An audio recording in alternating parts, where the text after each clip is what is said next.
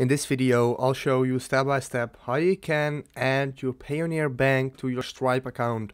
So if you want to get paid from Stripe to your Payoneer bank account, what you need to do, so let me go back to my homepage. This is how Stripe will look like.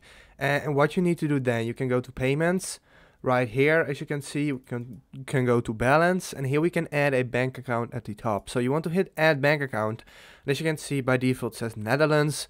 So in order to connect this to Payoneer, we have to change this to dollars, and as you can see, now we have to add these information. We have to give the account holder name, the routing number, account number, and we have to confirm the account number. So this is super easy. What you need to do, you need to go to Payoneer, log in and go to your global payment service, and from there, to receive USD, you will have the bank name, which is the First Century Bank, your routing number, ABA, you have to put it in here, you have to put it in here again, here you have to put in again the account number, and it's all pretty easy setup in Payoneer itself. Then you need to add the bank account and you can verify it. So that's super easy.